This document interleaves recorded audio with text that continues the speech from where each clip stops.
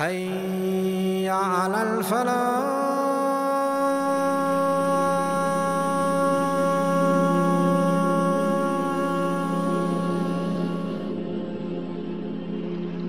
If you're having any type of problem in your life, the answer lies in Qiyamul Layl. If a person, a believer, is trying to repent to Allah, they're trying to turn a new leaf, then their answer lies in Qiyamul Layl. Their sanctuary is Qiyamul Layl, the night prayer. If a believer is fearful about their soul, we're about to be tempted or tested or tried, the answer is in Qiyamul Layl. If you want to build for your akhirah, so that when you show up on the Day of Judgment you're successful, look for the provisions in Qiyamul Layl. A believer takes that spiritual time and they take that emotional time and they devote it to their Lord. And one of the things that the scholars often talk about is that the night is a testimony of a person's love. So whatever a person loves, you'll see that they'll usually devote their night to that. So if a person's only concern in life is to have fun and party and maximize pleasure, they'll spend their night trying to do that. If a person's concern is their afterlife and their love for Allah, then they'll spend their night in concern about their akhirah. And the Prophet, first of all, he told us that after the 5 mandatory prayers, meaning after our 5 daily prayers, the best prayer for us is the night prayer. And we know the Prophet told us that it is the last third of the night where Allah Azza wa Jal comes down to the lowest parts of the heaven and He asks, He says, which one of my servants is seeking my forgiveness that I may forgive them? And which one of my servants is seeking my mercy that I may be merciful for them? Which one of my servants is asking of me that I may give to them? So all I'm saying is wake up 10 minutes before Fajr. Not an hour, not 2 hours before Fajr, 10 minutes before Fajr. And try and pray Qiyamul Layl. And experience this amazing spiritual nature that Allah Azza wa Jal has given us. This blessing that Allah Azza wa Jal has given us. And when you get up in the night, number one, you'll see your heart transform. You'll feel your heart unlike you've ever felt it before. And I know a lot of us, and this is a problem which is very, very common. We look at Islam and all we see is a bunch of things we have to do.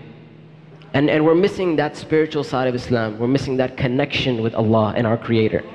And I tell you that if you're seeking that connection, then get up and pray Qiyamul Layl. You will see your heart transform. You will see this tranquility and peace that Islam is supposed to be. Get up for 10 minutes and you will see that peace and tranquility descend upon you. Allah Azza wa Jal says about the early morning and about the companions that they would sleep very little from the night. And in the time before Fajr, they would seek the forgiveness of Allah Azza wa Jal. I ask you, and I ask myself, when was the last time we got up before Fajr and we said Astaghfirullah? When was the last time we did that? And I remember, subhanAllah, till this day, when I was in Medina, one of the things the students would do is we would carpool to go pray Fajr in the Prophet ﷺ's masjid. So I used to live off campus, and sometimes I would drive to campus, pick up some friends, and we would drive to the Prophet ﷺ's masjid. Now, while leaving the masjid, while leaving the university, sometimes there were students standing outside because they knew somebody's going to the masjid, somebody's going to the Prophet ﷺ's masjid and they'll get a ride. And we saw somebody standing outside, so I pulled over and I said, get in. It was one of the students. And we started driving to the masjid. Now the masjid is about a 15-minute drive from the university. And I remember till this day, the brother who got in, throughout the whole ride, he said Assalamu alaikum when he got in. And through the whole ride, he said, Astaghfirullah, Astaghfirullah, Astaghfirullah, Astaghfirullah. For 15, 20 minutes, that whole ride. And this is obviously before Fajr. And before getting out, he says to us, he says, my brothers, what is wrong with you? He said, why is it that you don't seek the forgiveness of Allah Azza wa Jal? He says, haven't you heard Allah Azza wa Jal say that it is in that time, in the morning time, that they seek the forgiveness of Allah Azza wa Jal? And it is at that moment that it hit me that I don't do that. And later on, I actually found out that this brother, even before coming to the university, he was a scholar in his own country. And may Allah Azza wa Jal reward him. The lives of the companions were much harder. They went through immense tests and trials, but if you look at their lives were absolutely beautiful. And the question is how? How are their lives so beautiful? What did they have that we don't? And you see, it's the spiritual nature that they had that we're just missing. We just don't have that.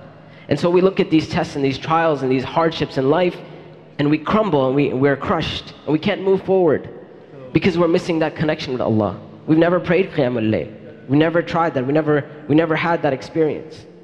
Aisha radiallahu ta'ala anha, she tells us about one of her nights with the Prophet sallallahu alaihi wasallam. She says that the Prophet sallallahu was sleeping next to her, and he got up in the middle of the night, and Aisha radiallahu ta'ala anha, she says to the Prophet sallallahu, she says, "Where are you going?" And he says, "I'm going to worship my Lord." And Aisha radiallahu ta'ala anha, she says, "Wallahi ya Rasulullah, I would love that you sleep next to me, but I will not keep you from going to worship your Lord." And then she says the Prophet ﷺ got up, he made wudu, and he started praying. And when going into sujood or sajda or prostration, the Prophet ﷺ, he would tap the feet of Aisha radiallahu ta'ala anha, and she would pull her feet in. Do you know why he would tap her feet and why she would have to pull them in? Because the apartment of Aisha, the quarters of Aisha radiallahu ta'ala anha, were that small. Some scholars even say it was 4 feet by 6 feet. That was the apartment of Aisha radiallahu ta'ala anha. But this was the spiritual nature of the Prophet sallallahu alaihi wasallam. And we know that the Prophet sallam, he would pray so much qiyam, he would spend so much time in prayer at the night that his feet would swell. And this was the Prophet sallallahu alaihi wasallam. And when he was asked that why is it that you do this, why do you put yourself through such hardship and cause yourself so much pain when your sins have been forgiven? He said, shouldn't I be a grateful servant to Allah Azza wa Jal? And this is the same teaching that the Prophet ﷺ conveyed to the companions. The Prophet ﷺ would walk the streets of Medina at night, and it said that he would go to the house of Abu Bakr radiallahu ta'ala an, and he would hear Abu Bakr praying Qiyamul Layl. But Abu Bakr radiallahu ta'ala an, he would recite in a very low voice. And then he would go to the house of Umar, and he would hear Umar reciting, praying Qiyamul Layl. So he would then say to Abu Bakr, he would say, "Ya Abu Bakr, raise your voice." And then he would go to Umar radiallahu ta'ala an, and he would say, "Ya Umar, lower your voice." The companions, what they did during their nights, they spent their nights in worship. And Uthman radiallahu ta'ala an, we know that it is said about him that he would spend the whole night in qiyam. And this is something that I know a lot of us, we find strange. We find strange that how could somebody spend the night in Qiyamul Layl? And the reason is that Uthman radiallahu ta'ala an found sweetness and enjoyment in the Qiyam more than any other thing in life. So while we find enjoyment or we enjoy sleeping or rest, Uthman radiallahu ta'ala an at times would pray the whole night because it is in that which Uthman radiallahu ta'ala an found enjoyment. Ibn Abbas radiallahu ta'ala anhuma, he says about the companions, he said, "I did not see a single companion except that they would take something from the night." Meaning they would pray some type of Qiyam al-Layl. Rabi'a radiallahu ta'ala an, he was one day with the Prophet sallallahu alaihi wasallam, and he brought the Prophet sallallahu some water for wudu. And the Prophet sallallahu saw that this companion, he had something on his mind. So he says to him, "Ask what you want." He says, "Ya Rasulullah," he says, "O Messenger of Allah, I ask for your companionship in paradise." And the Prophet ﷺ says, "Aw ghayra dhalik?" He says, "Is there anything else that you want?" He says, "That's it, that's all I want." The Prophet ﷺ, he said, "So help me help you by increasing in your sajda." Meaning if that's what you desire, you really desire from your life to be in paradise with the Prophet ﷺ, that increase in this ibadah. It is said about Ibn Umar radiallahu ta'ala anhuma, that his worship of the night was like this. He would pray Isha in the masjid, and then he would pray his sunnah, and then in the masjid they would put out a bed for him, and he would sleep. He would sleep for a little while, and then he would get up and pray 2 rak'ahs, make wudu, get up, pray 2 rak'ahs of prayer, and then he would get tired and he would go back to sleep. And a little while later he would get up and start praying again. And then he would get tired and he'd go back to sleep. And it would continue like this until the last third of the night. And when the last third of the night would come, he would get up and he would start praying. And he would pray 2 rak'ahs, and then 2 rak'ahs, and then 2 rak'ahs, and then 2 rak'ahs. He would keep praying until he thought Fajr is coming in. And he would say to the companions, he would say, "Asbahna," has the morning come in? And they would say, "La ba'd," like you still have time. And he would keep praying. One of the amazing things about Qiyamul Layl is the aspect of seclusion. And in our society, everything is very public, especially now with Facebook and Twitter and YouTube. Everything is public now, and we almost don't have a private life. And that's kind of sad in a way, because we're missing out on so much good, and we're missing out on this personal time. And Qiyamul Layl gives that back to us. When everyone else is sleeping, passed out, snoring, the lights are off and everything, we get up and we pray to Allah when nobody else is watching.